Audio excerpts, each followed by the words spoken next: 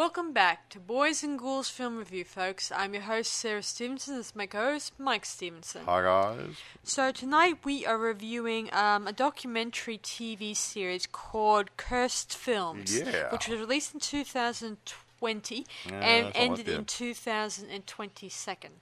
22, yes. 2022. So it obviously had several. It had two. Had season 1 and season 2. That's why. Yes. Yeah. So it hasn't resumed for another season yet.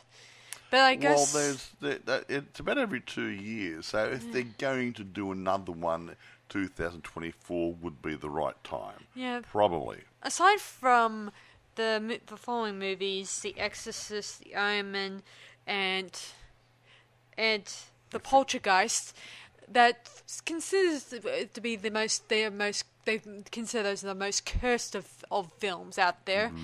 I don't know, aside from those movies, any other movies that were, had a set of problems that were on set. I don't believe in cursed films. I believe in carelessness, people being overworked, not paying attention to workplace health and safety.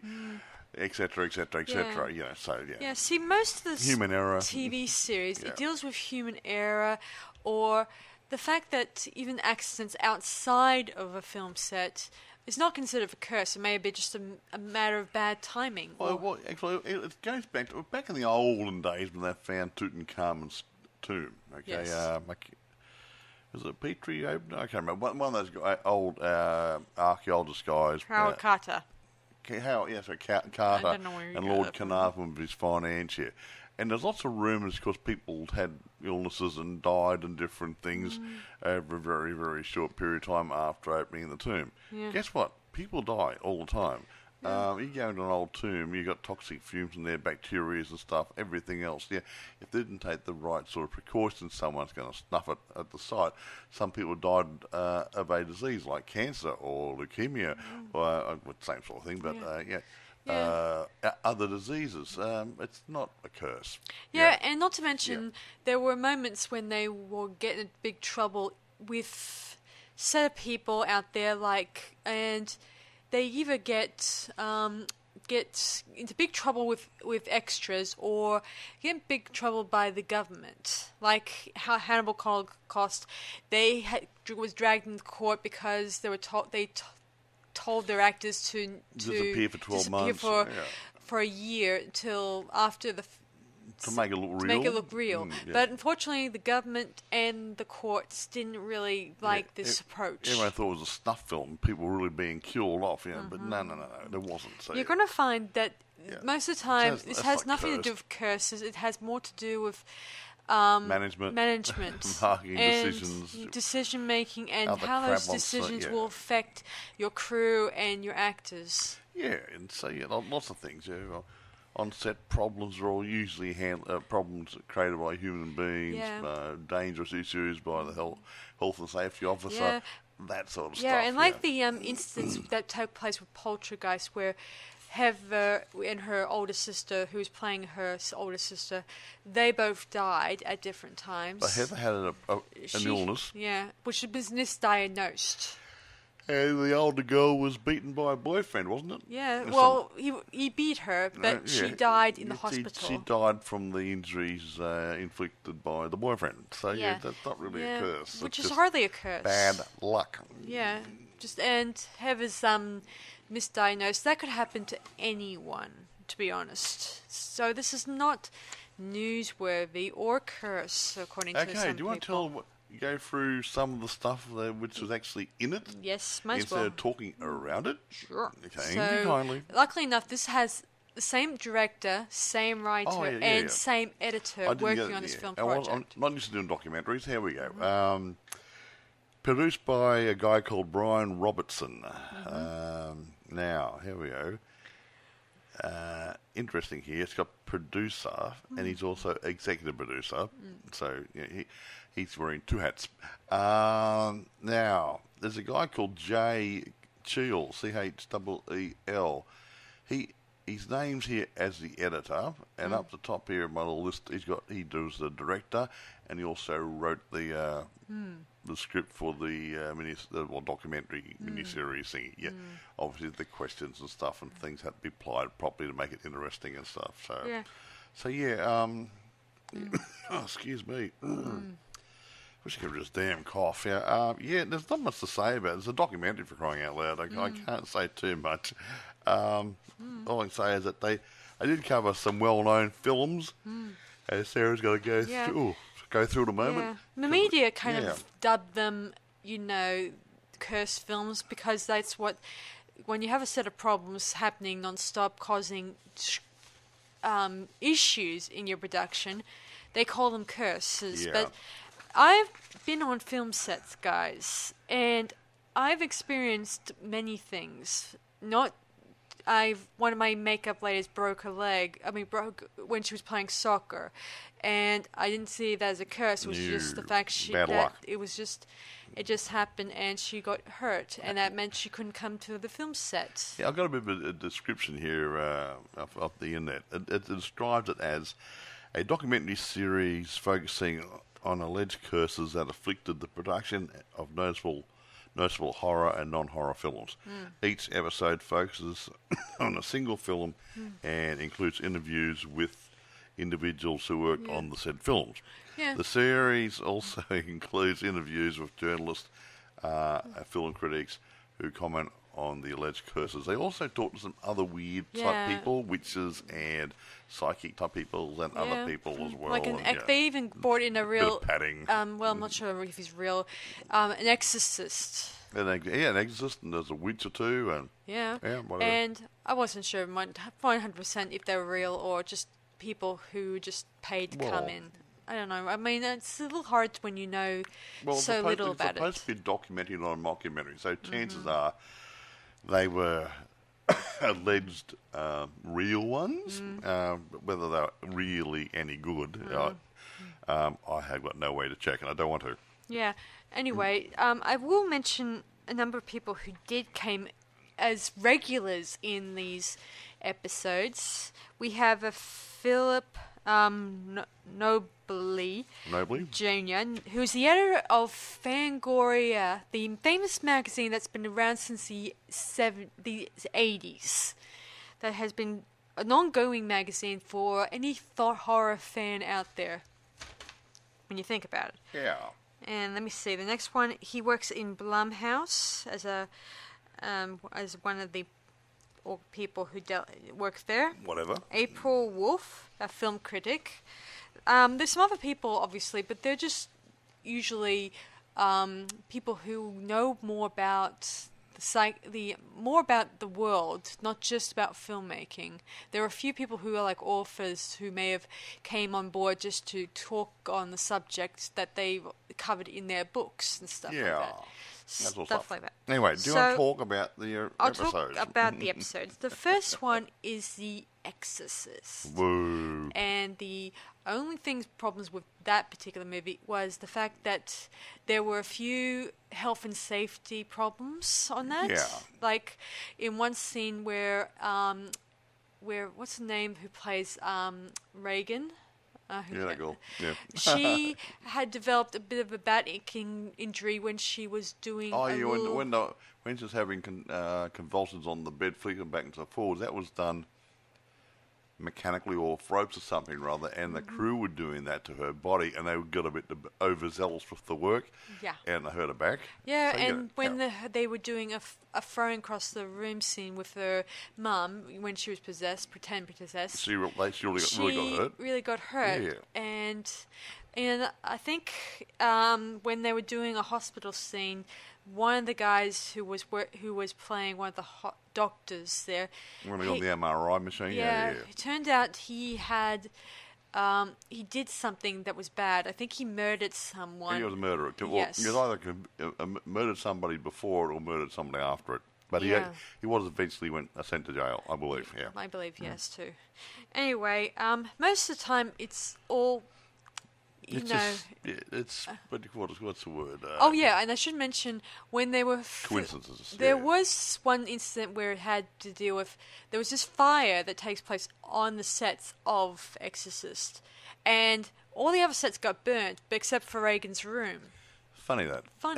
That's a bit spooky. Okay. It is a bit eerie, and I don't know if I could put that down as, I mean, maybe there's something we can't really identify with in some of these cases. We don't know. Anyway, the next one on my list is the Omen. Now, this has a list as long as my arm. Like, in one scene, when they were doing the scene with the safari scene in the car scene, there was a scene where let me see, behind the scenes, a lion attacked a attendant, Yeah, one of the park attendants got attacked by a lion the day they were there.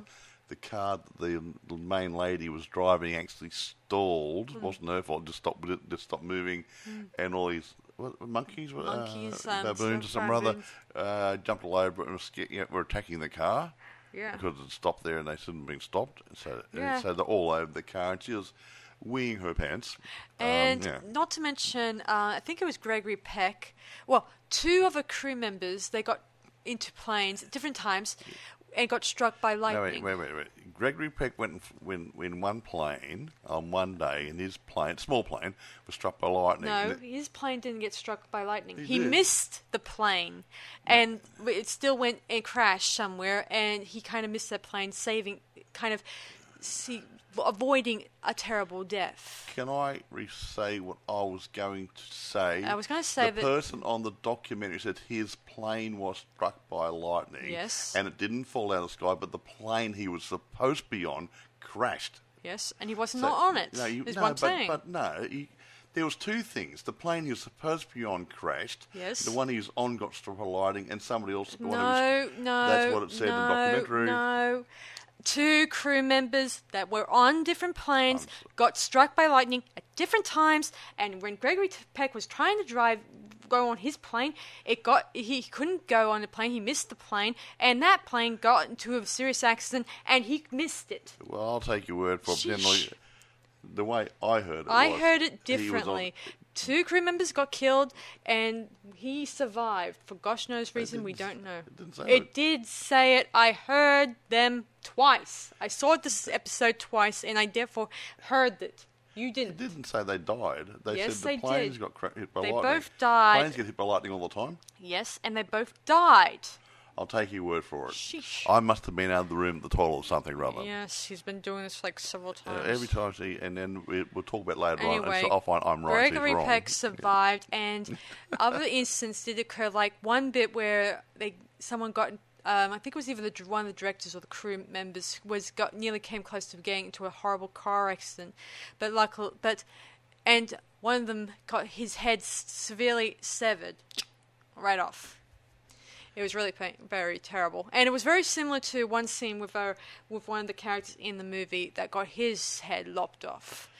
It was... With a piece of glass, wasn't it? Yeah. Yes. And I guess I can't really say if there was any connections or... Well, it's while these people who are working on the Omen and not to mention, there are a lot of older people who worked on it too, but we can't 100% be sure that they may have could have died from natural causes, for all I know. Anyway, most of the time, the Omen had the biggest death count for crew or people who may have gotten hurt during the production. But aside from that, I haven't watched the movie because of my superstition. Should. Anyway, so moving on. Poltergeist. Not so much of what I've heard, but I think that it's not a bad movie. But aside from the two... You haven't seen that one either. I have seen the movie. Okay, yeah. I mean, aside from the fact that they said that they bought real skeletons to... Yeah, they use real skeletons. It's cheaper. And to the set for the unveiling of the dead body seen in the pool, and some people kept saying you used dead bodies from India, skeletons. Just it's it's not right. It's like, desecrating a graveyard. But I don't know. I mean, well, they actually made a point there that most of the hospitals and other places used real skeletons in their laboratories and stuff, hanging up all over the place, where they get it from the same place as the movie guys did. And the movie guys went to a medical place where they actually supplied the skeletons. They didn't actually go and dig them up somewhere in some graveyard in the middle of the night. They actually bought them from a place that supplied the hospitals and universities. Maybe. Funny that, eh? Yeah, anyway, it's not common that film studios would often go ahead and use such skeletons and dead bodies in a production. This is long before we start using prosthetics and making them ourselves and stuff. Plasticky ones and stuff, or using silicone. I've got one sitting in my office here. Skelly. He's a really good guy. Yeah. Anyway, the point is that even back then, they couldn't bother to actually sculpt a skeleton, with the time.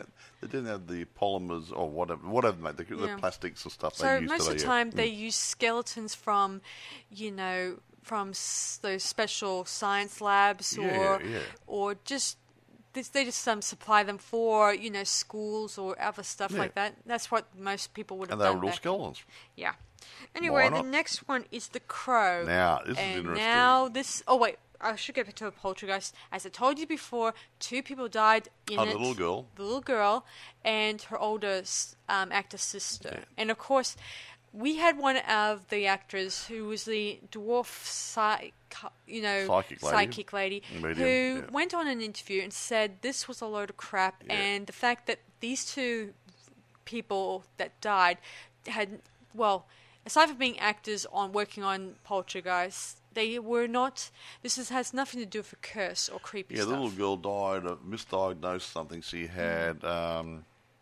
I think she was misdiagnosed with Crohn's disease, but she actually had some sort of problem in her bowels or intestine.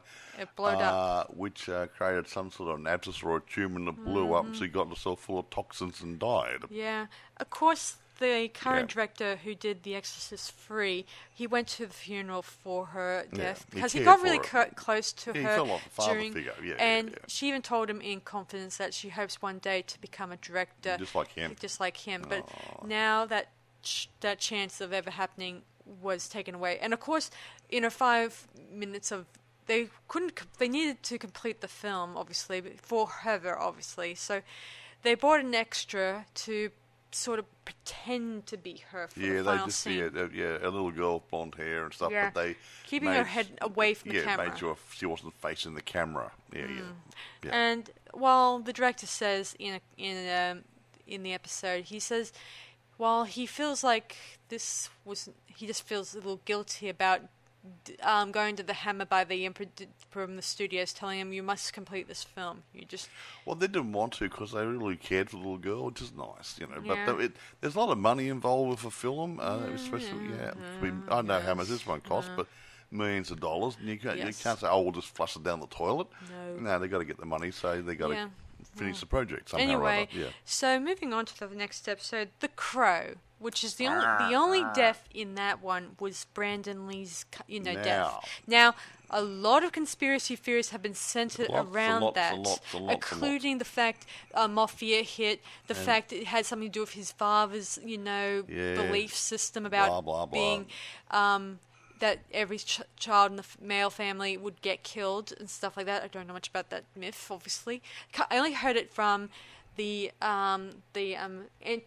dragon, Bruce Lee story, obviously, and I don't know if I believe it or disbelieve it. That one, obviously, I don't know. And the fact that it does bring in a bit of Bruce Lee's backstory about how he may have died. I mean, his death was... No, I think Bruce Lee was actually put out of the way. I'm not real sure, but let's get under The Crow, okay? Yeah, I don't know if it had anything to do with a Mafia hit. No, it wasn't. But what the guys did on the show is showed how they believe, I think, because there wasn't any total proof. No. But now, here we go. They had a gun, and they showed how it could have happened. Now, there's different types of bullets they use. There's a real bullet, obviously, and there's called... a cold bullet. There's two other types of cold bullets. One is a dummy bullet, which looks like a bullet. It's got the casing, it's got the shell in it, but it's not supposed to have a firing cap in it. And then you got the blank, which has a firing cap and a part charge in it and a wad of something rather at the end of it. Okay. Now, what they believe possibly happened is the dummy bullet, which looks like a real bullet, which should have had its firing cap removed, didn't have its firing cap removed at some stage, and someone used it and went bang, and the projectile inside it went forward and lodged itself inside the barrel of the gun. Yes. And nobody bothered checking it. And the next time the gun was used, they put a dummy round in, which has a half charge in it. And being a close-up, a few metres away from Brandon Lee, when the blank went off, with its half charge, was enough to send the projectile that was already lodged in the barrel straight across and hit Brandon in the face. Yeah, I think he did. He got it was right his into head or something. His rather. head, killing him. That's how so it's actually the armourer didn't check the gear. Yeah, interesting thing, guys. If they avoided using a gun, for example. Yeah, they're going to use a knife. They were going to use a knife where the guy was going to throw a fake knife into his chest. And they're going to have a special vest on there to catch it, so it wouldn't actually pierce him. When the director had a change of heart and said, no, we're going to go with a gun. So if they ran with the gun, the knife, it may have saved Brandon's life. Yeah, he would have been or alive at today, least probably. Avoided the gun barrel. If they bothered to actually check the gun earlier before they checked. If the armourer did the job properly. Yeah, of course. Did you say something about the armourer kind of... he was relieved of his duties because he was not allowed to work on the film set? I think there's one... they had an armourer working on the set. Yes. And I think for some reason it could have been a union dispute or something, or I can't remember now. That person could no longer work on the set. Maybe it was the person wasn't a local union member, he's from somewhere else. So they said, okay, you can't work here, and they brought another armourer in who was part of the local union or local guild or whatever, and that person was responsible for the gun and the other weapons or whatever they had during the time Brendan Lee was unfortunately killed. Yes. So yeah, they said, overworked, bull. Armourers on a movie like this, if it's a war movie, lots of stuff, but you got a gun, a knife, a so-and-so, you're not really that overworked for an armourer.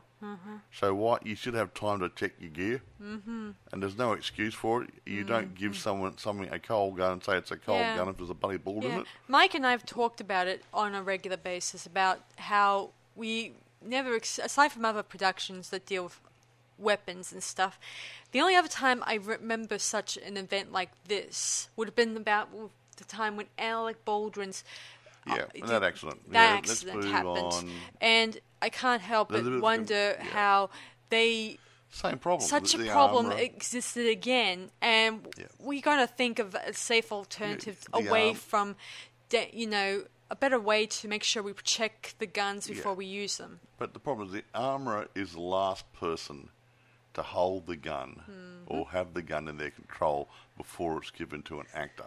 Yes. Technically, the armourer is at fault. However, the armourer is actually hired by the producer. So the producer is also at fault because they've actually hired the person to do the job. Yeah.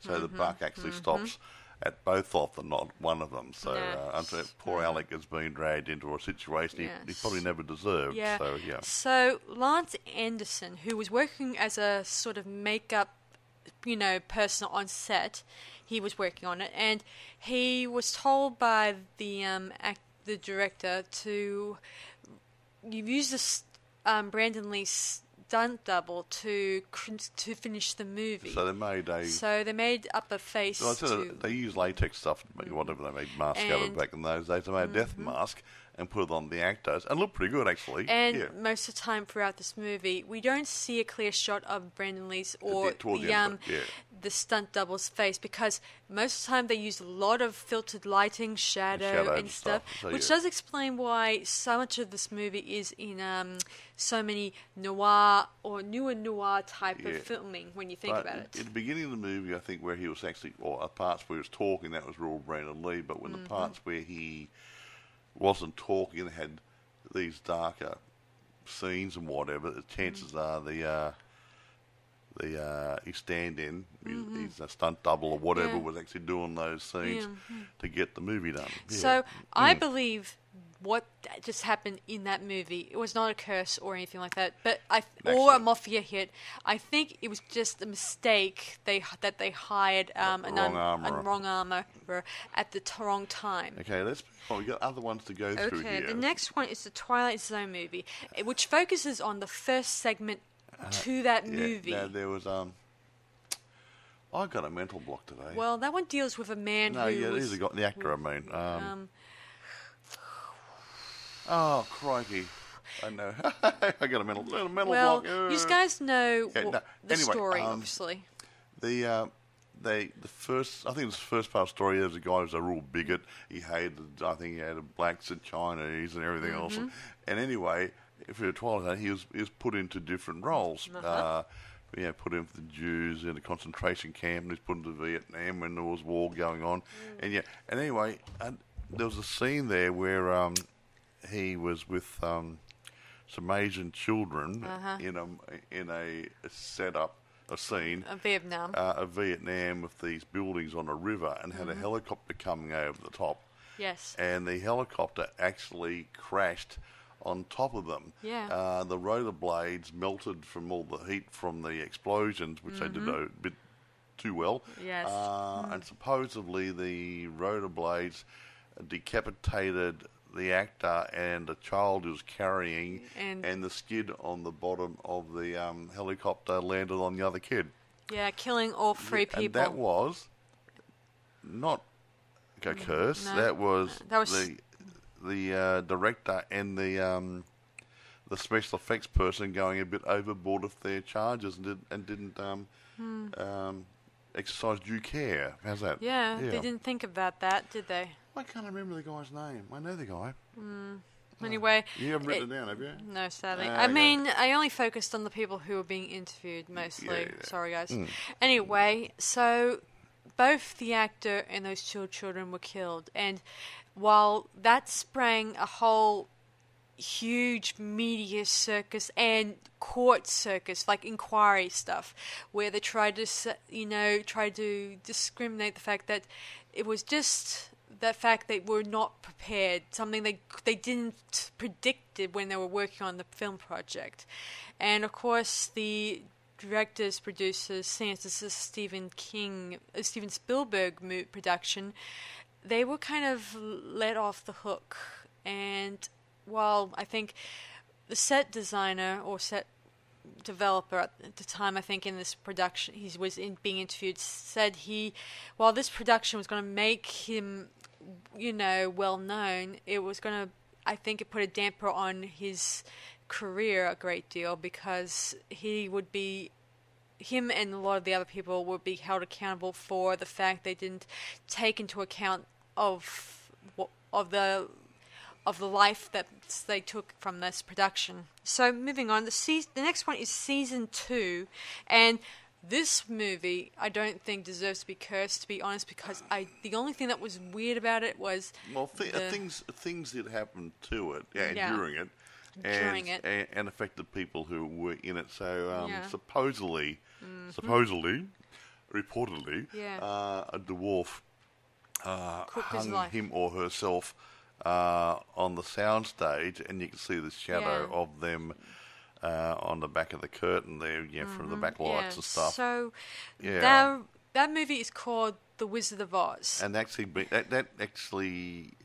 that piece of footage has been doctored. By fans. The original footage has you can see the shadow of somebody, which looks like a body, hanging in the shadows, swinging behind the curtain.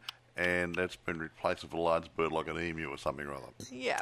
Of course. And Judy Garland, she was fed drugs and stuff to keep her young and youthful, full of energy because she's playing a little girl. Of course, this created a drug addiction problem. Drug addiction. And who's the guy who played the Tin Man? Buddy Ebsen? Yeah.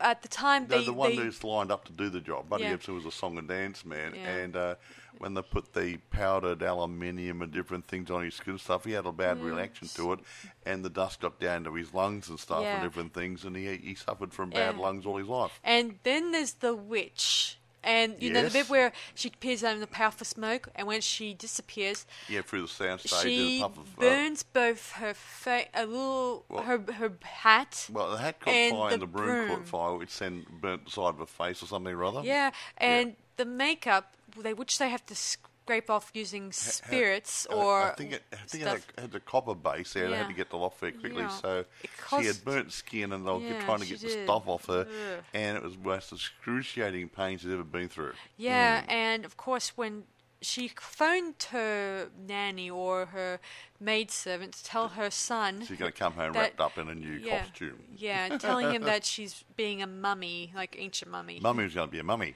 Yeah, so she didn't want her son to be traumatized about the fact she got burnt on set. But here's another thing: her stunt double, had to take over a role. They're going to do a scene where the witch was riding her broomstick and there was smoke coming out of the back of it. And they said, we're going to do this screen projection job. You're going to be sitting on this broom here and it's going to look like you're flying it.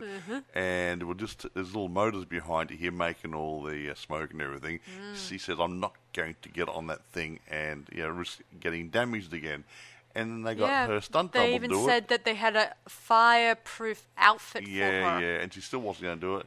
And her stand-in or double whatever did it, and the motor blew up, and she had all this piece of metals lodged into her leg and everything else. So not real good. But that's, to me, this was carelessness. This to me was the fact it took place back then. They were still experimenting they're still on movies, cutting corners. They weren't checking things because they were trying to make it as believable as possible for us another at home. Point too, when you think about this movie. In that flower field outside the city of Oz or whatever, or whatever it's called, the Emerald City or whatever, those snowflakes were actually asbestos-based.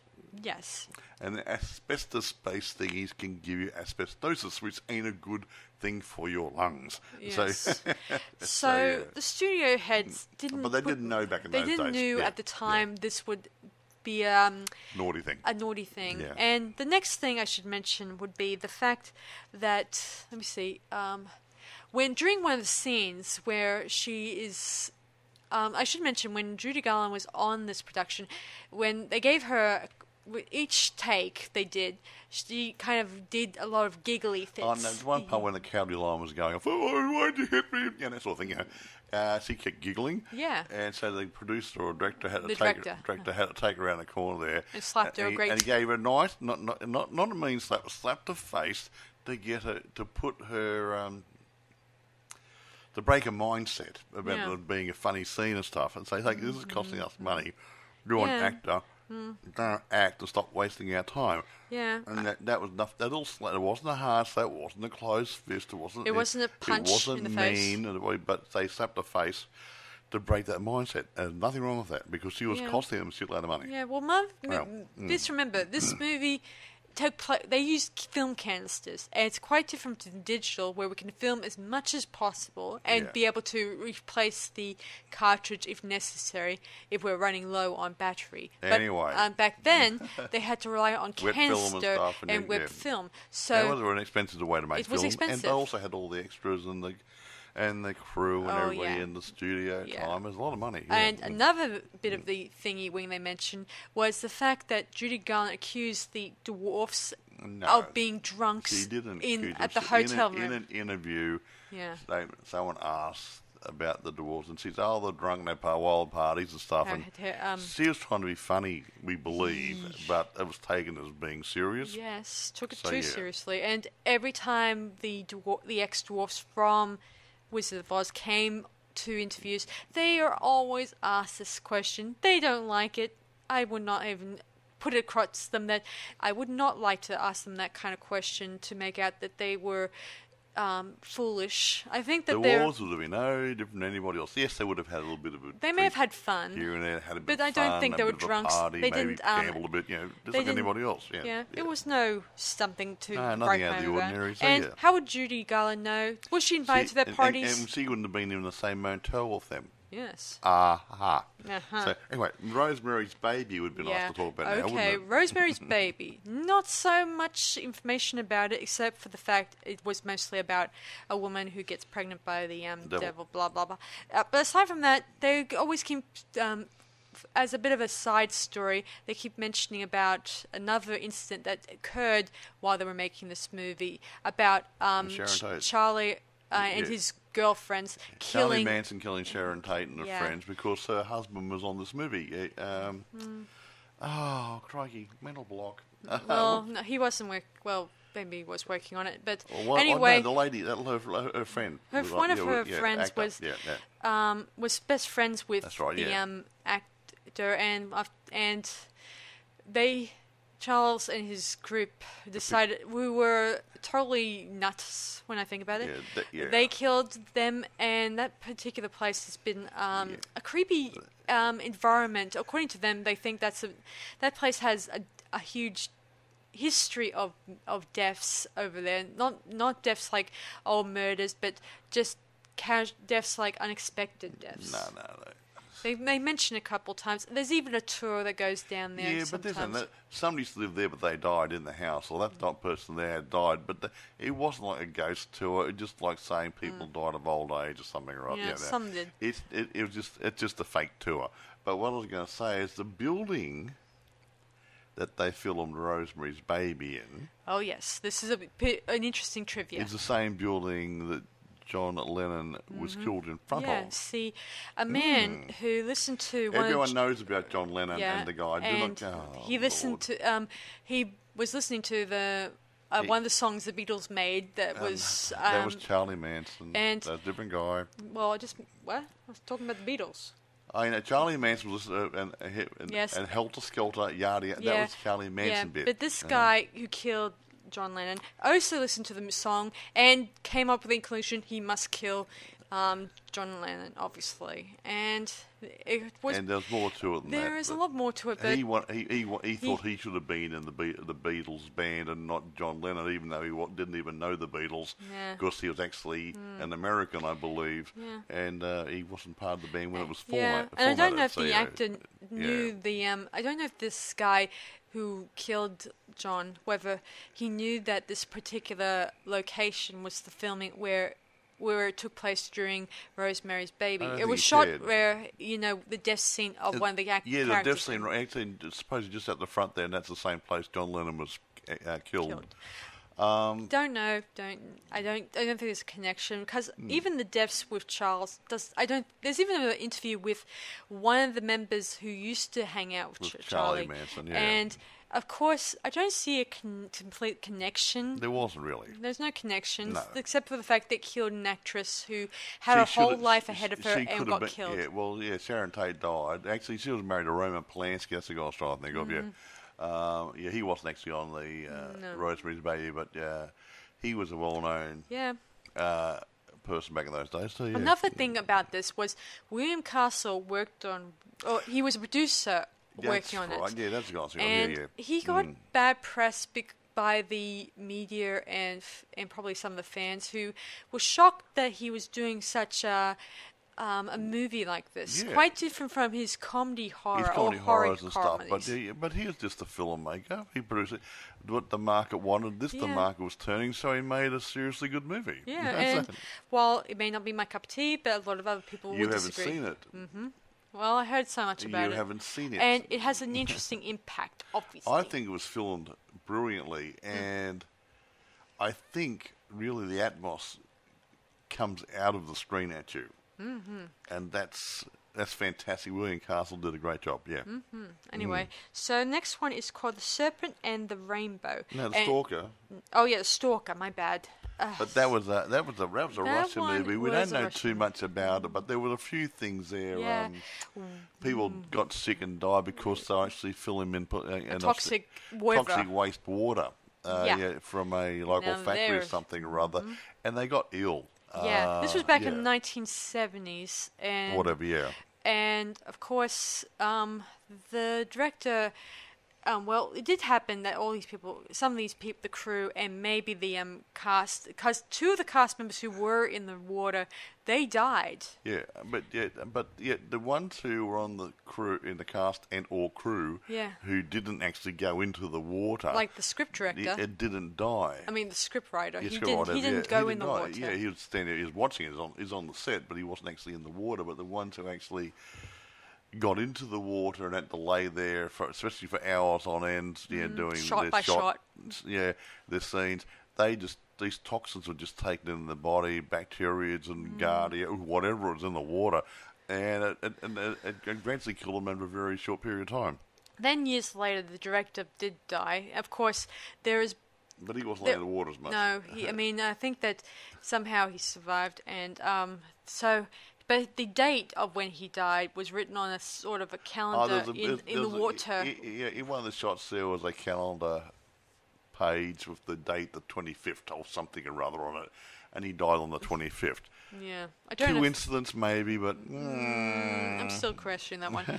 Anyway, the next one is called The Serpent and the Rainbow, and that one is about voodoo and stuff like that. And this production, it has not... I don't think... They did do a special voodoo ceremony thingy to wish them luck on working on this production. They worked a real one. They worked on Haiti, and a lot of the local people were actually in the movie as extras and stuff. And they actually the people in the production company were actually taken to a voodoo ritual, and they were blessed by the voodoo people to help them on their project. Yeah, because at the time, a lot of soldiers and guys around, they were, always in the towns and areas, and they were very... I would be nervous if they, came near me, and I would have been worried. We would have to be told to leave this area because we're told this is you're restricted from this area, blah blah blah. But anyway, the movie, I should mention, it's based off a book. From what I can grasp from the book, I think the book is just a serious, true, story of how voodoo is done. I don't think the movie was much like the book. Yeah, I think more or less in the book that does describe how they do the special, special ritual of bringing a person back to life. And allegedly. Actually, it's not allegedly. That's where people get it wrong. Okay, as far as I've read up on a few things. Okay. From what I understand, there's no such thing as a zombie, not per se. Yeah. All right. However, there are drugs that they have used over there at stages, which would put you into a very, very deep coma, which would resemble a death. Slow down your body functions so much that you appear to be dead. A rough check by doctors, not breathing, bung them into the box, and you find out the person's actually been buried alive. But you can actually use the same drugs to kill somebody off temporarily, and then you bung them in the ground and you dig them up. Then you keep them sedated and you keep them as a worker drugged out of the skull on something similar to it, and you get free labour out of it. So it's not really Walking Dead, but that's why you say, my uncle died a couple of last year and I saw him walking down the street. He's a zombie. Yes. He's not. He's just drugged out of his skull. The point I'm trying to make is in Hollywood, they've always tried to make out zombies are, creepy, stuff like that. And voodoo's bad and stuff. Voodoo's evil. Yes, well, it's not really. And the fact with them remains, they were trying to make it an honest, or at least the author wanted to be an honest version of voodoo, not a nasty depiction. But, and that's where the problem was. Here's the problem with this. there's no. I don't think the guys, the producers, they would not put up their money for just an interesting drama about a good zombie. Would you say? Or good witch doctor. Nah, they would probably put their money up for anything that might be theatrical or we horror. Want blood, yeah. Considering this was a Wes Craven one, and Wes Craven was trying to break away from horror at the time because he was getting a little bit tired of wearing that same hat all the time. Mask. But anyway, so he kind of enjoyed working on this film project, but when he get close to the big crowd scenes to the very end, there he ends up having very big crowd scenes, like lots of people join in, and they couldn't actually tell them, go back to where you belong because we can't really afford you, so sorry, we can't. But instead they tried to tell them that we can't pay you very much because it will only cost you, we can only kind of give you like $3 or a day. Considering these people were getting $1 a day for cane cutting and different things, but they had in their mind, you guys can afford much more than this, we want more. And there was a riot there, and they had to get out of the country as fast as possible. The fact that these people don't know how much prosthetics or makeup or how many other crew members get paid a week. And everything else. And stuff like that. Yeah. Most of the time, sure, the production will cost billions or millions. Well, not billions, but usually it comes back. Usually, it's usually difficult. Yeah, if you got say 20, 30, 40 people involved with the movie. It was a closed set where they just hired extras outside the area, and they would probably know exactly how many extras they'll be needing for this production. But they used some of the locals and more people came along, and it got to the stage of a couple of thousand people there wanting to be in the movie and stuff. It was now a control set at the time, which has nothing to do with curses, not in my opinion.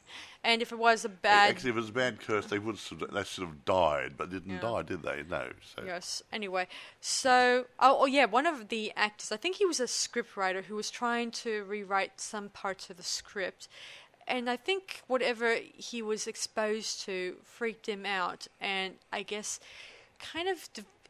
he was kind of so... He was just feeling a little self-conscious about it. So I don't put that down as a curse. I put that down as the fact he was just scared, like of strange things, stuff like that. Yes. Do you want to talk about the next movie? The next one you probably have heard us talk about. We reviewed it a couple of weeks ago, or a month ago, or whatever. Cannibal Holocaust. Cannibal Holocaust, and you know, and I know what we're going to expect in this movie: gore and gore and more gore. And of course, in this one, there is no deaths, just publicity stunts try to get it to be that was the main part. I mean, it was gory. They killed animals on screen and different things, but so did documentaries of the Great White Hunters and stuff. But they were. I'd say the biggest thing was the legal drama at the end of it, where they had to go to court to prove that they didn't kill the actors. Yeah, but I think the biggest issue, I didn't think at the time, it was brought up in this one where it says it wasn't just about the humans that were supposedly pretend to be dead, but it was the fact that they were doing animal cruelty. Yeah, very much so. And that was what got in a lot of trouble. Got into a lot of trouble, and the director was placed in prison for 4 months, but given parole. So he was given a bit of this was a movie that was not necessarily a cursed movie, in my opinion. It was just a publicity stunt that kind of got them into big trouble. Yeah, and some of their techniques, killing the animals and stuff. It was a bit gory and enough to make your stomach turn. Well, it wasn't. I mean, if you shot something, like if you shot a monkey or a pig or something, that's fine. Yeah. But they got this live turtle out of the river. They caught it, threw it on its back, and then started to cut it up for food while it was still alive. Yeah. And that's just not on, Yeah, and according to one of the actors, he was an English actor. I think the director, the Italian director, he hired people who could speak English because these were supposed to be people who were... Well, he wanted to market the movie to the rest of the world. But he did hire an Italian lady to be in it. Yeah, who could speak English, Yes. obviously a little. Anyway, so one of the actors, he didn't like the idea of shooting a pig. And so he gave it over to another guy who was brought up in a farm environment. So he was used to animals getting killed by their owners. Well, you have to kill them for food. Yeah. Anyway, the movie, I think the actors were not too thrilled about the movie, and the fact that when this lawsuit came out and stuff, it gave everyone the impression this movie was a snuff film. They thought people were really dying and stuff. And they weren't. No. It wasn't a real rape scene. It just looked like a rape scene. And after the parole thing, the film was pulled and out of cinemas, and it was gone. I don't know if it's pulled out of all the cinemas around the world, just in some countries. Some countries like Australia and I think parts of Italy and probably parts of America maybe didn't like it, so they removed it. But other places might have had it going, and then a couple of decades later, it was re-released. Yeah. Because obviously things had changed. Yeah. Yeah. So that's one movie that's not exactly cursed, but just but did dabble. The poo hit the fan a lot. Yeah. Got into big trouble over. Yeah. So that's the cursed films. It's not a bad series about movies if you're a film buff. Yeah. You like that sort of stuff. And as I said before, most of these things, some of the stuff there is a logical explanation. Some of the stuff I cannot really pinpoint whether or not that may have been sort of something beyond our understanding. Most of the stuff, like the fact that dealing with the stalker, where the guy died at the same time as the date on the calendar, just a fluke.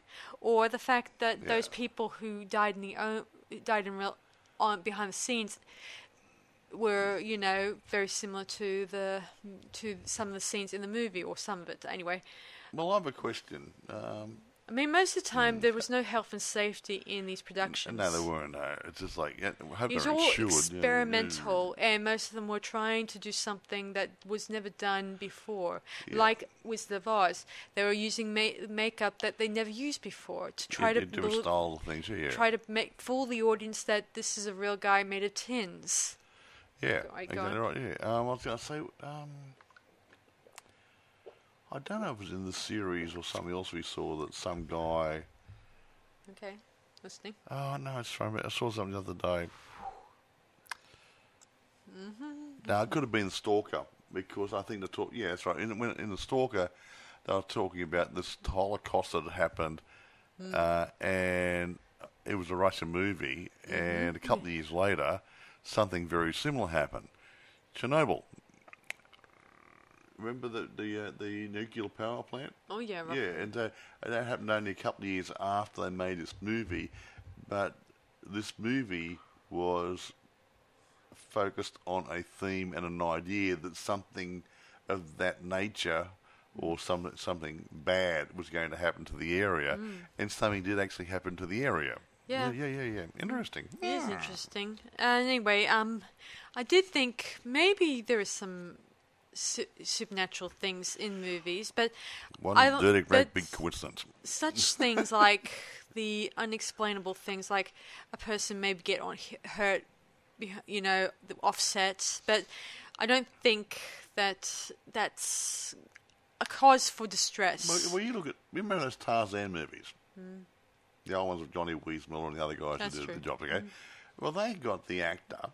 Probably, I'd say they got the actor. Johnny Weissmuller probably did a lot of his own stunts. He might have swung on the vine, and then he would have dove off a tree branch into the water and stuff. He could have had a broken vine. That's true.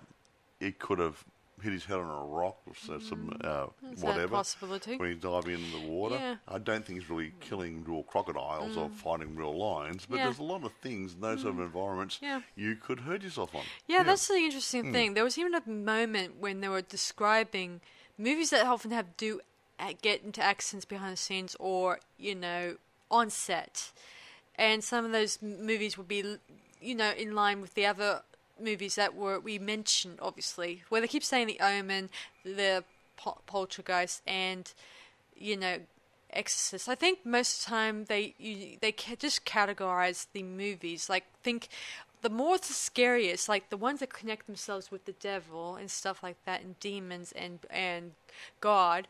They think that they'll be fighting against nature, or fighting against the elements, or fighting against something beyond their self-control. So they make up these big elaborate things, like thinking that the set is bigger that they're fighting against unknown forces. Exactly. But when you think about an ordinary movie, like say we're talking about Peter Sellers' The Party, they may have had their own set of problems on set, and most of them may have been a result of the person getting injured or something like that, and yet they don't talk about it as much. I mean, sure, they probably do it in a special magazine and then shrug it off, but the rest of the time, it's all about the supernatural movies, like these ones. Well, actually, here's something except for The Wizard of Oz, that's not supernatural. You look at the Three Stooges. Have you actually seen the Three Stooges? I know it's a bit before your time. Not the remakes, I mean the original guys. I have never. Okay, all that slapstick comedy they did, hitting each other and poking each other in the eyes and everything, a lot of that was real. Mm-hmm. Yeah. And they got broken noses and broken bones and stuff from all the antics they were doing. True. And they just rolled with it. But no one said, we have got a cursed film production team here. But no, it was the nature of the beast.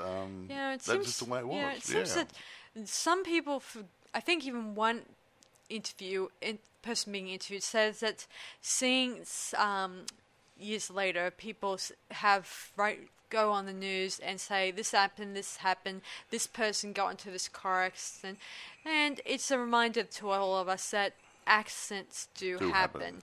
And where's my check, please? Yeah, and not to mention, as I said, you're going to find people in accidents anywhere, all the time. It's not just the unlucky crew member who may have been working on a film set or something like that. Hey, excuse me. I mean, no one's immune, and it's... Well, I do feel it's kind of lucky or a blessing in disguise when someone survives an incident like that, and they should be grateful to the fact that they just survived something. Like with Harrison Ford, when he crashed his plane in an incident, he survived. He could have gotten killed, but I'm kind of glad he didn't, obviously. We like Harris, and he's a nice actor and nice man. And the same, I guess, with Gregory Peck, who managed to avoid getting, into that plane accident, for all I know. Anyway, my point I'm trying to make is that it's not just in productions that these accidents occur, that outside, normal unlucky accidents all the time, obviously. It's unlucky. No conspiracy theories. There's no curses. There's the thing called coincidences, and there's lack of attention. I'm tired.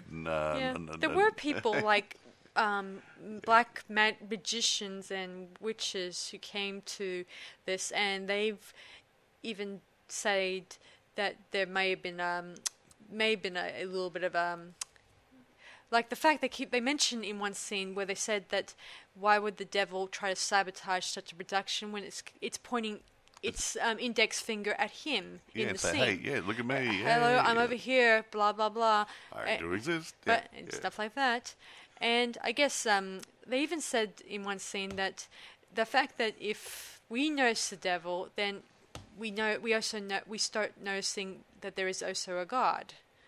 And stuff like that. I know it's a little religious, but it does state a fact that where there might be evil in this world, but there's also a lot of good in the world. Exactly. It's probably more good than evil. You just got to find it sometimes. Anyway, so that's the cursed film. So where do we find it? We'll grade it first.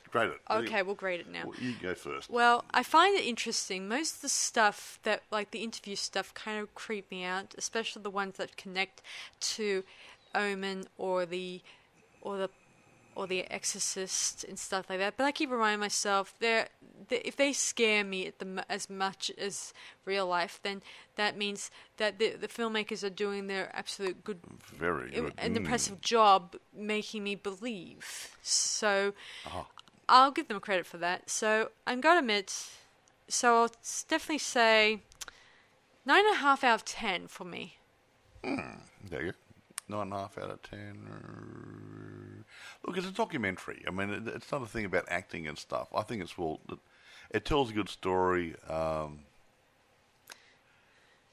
It doesn't try to force opinions on you. Yeah, and they do kind of try to solve a little bit of a mystery. Like a bit about Brandon Lee and the gun bit. I mean, they brought some things together, and they went through different things. I think mostly they just pretty much bring up Game of Death. And that scene where Brandon gets killed, or Bruce Lee gets killed on a film set, and that's where the people think, Brandon must have gotten killed.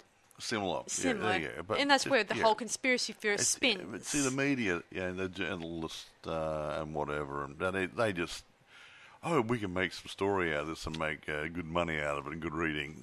But they lie a lot. And they keep saying freedom of the press, freedom of speech. How about freedom to tell the bloody truth occasionally? It would be really nice, Yeah. I get annoyed. So, truth in journalism, I don't think it exists. Not in this and that's where a lot of problems are. And that's where these conspiracy theories and other tales start, and urban legends start, because someone takes a story, tells somebody else, and tells somebody else, and tells somebody else, and all of a sudden becomes true. Yeah, I remember some stories, like we've often established in some movies, they kind of some people get it wrong, or at least write them incorrectly. Yeah. Well, we used to play Chinese whispers years ago. Ever done that? Oh. Okay. If my memory serves me correctly, you get a ring of people. So let's say 10 people. Oh.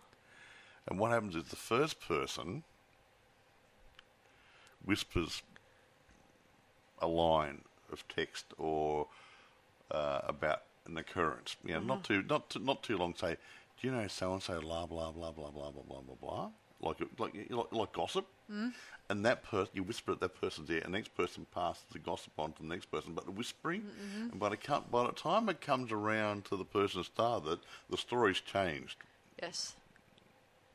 It may be changed a little. Yeah, I may not have to play the game, but I do know what you're talking about. But the more people that you talk to about it, things get missed, things get added, things get misinterpreted, and by the time it goes through several people, all of a sudden the story's changing. So, and that's where the problem is. Gossip, naughty, bad. They also gave us a few scientific, examples of noticing the unmentionable in a scene. Like they showed us a scene where it deals with some basketball players, dressed in black and white. Observation, and yes. It allows us to.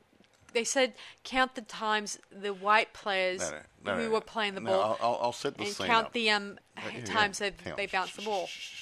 They had 6 basketball players in a little group, passing balls and bouncing balls to each other. Right. I think the white guys had their ball, and the guys in the black gear had their ball. Right. And they said, now we want you to look really, really, really closely at this and count the number of times that the guys with the white jersey, white singlets on, pass the ball to each other. Mm-hmm. Okay? And you're going, everyone's watching that. And while you're doing that, somebody in a gorilla suit walks through the middle of the scene, and most people don't see the gorilla because they're more intent watching the 3 guys in the white gear passing the ball and counting it. So that's how magicians do the job. They make you look at that thing. You look at my right hand, don't look at my left hand, and that's how they do magic. It's all illusion, and that's the same sort of thing that you get you to focus on something. so you can do something else.